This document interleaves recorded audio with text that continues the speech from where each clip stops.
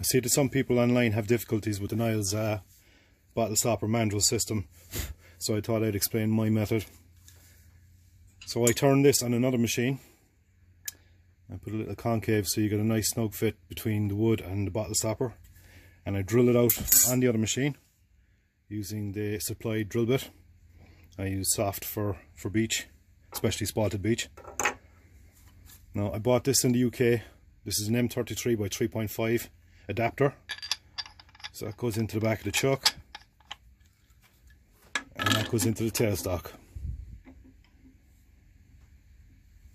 Now, apologies, I'm doing all the cam work here by myself, so I'm trying to explain it as best I can.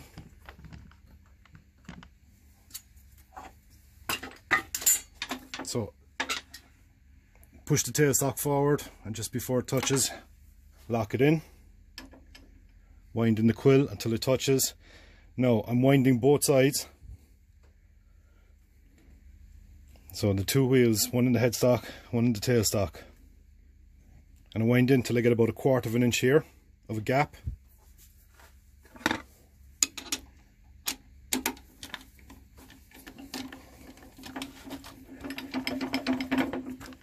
Then pull out the chuck.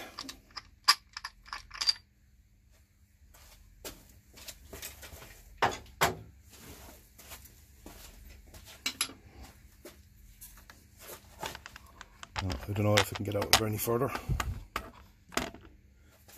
Alright, so catch the body and start turning it by hand.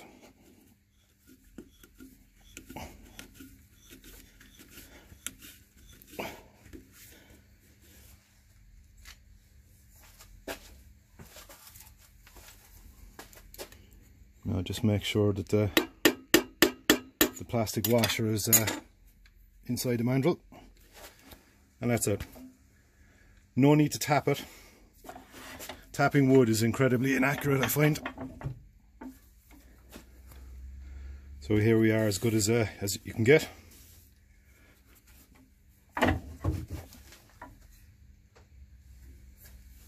Now for support, this is a pen mandrel, and this is perfect for these. So what I do, very lightly clean up the end,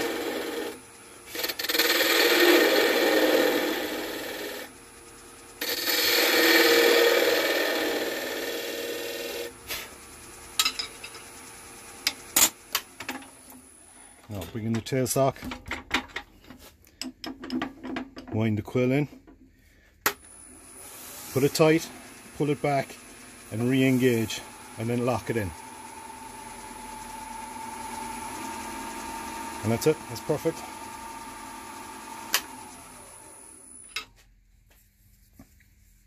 Now what I find, this is a finished piece I did this morning.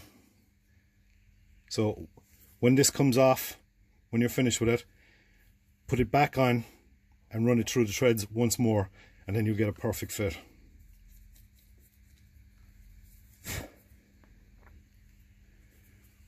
So put it in place. Go anti-clockwise, and you'll feel it kind of click.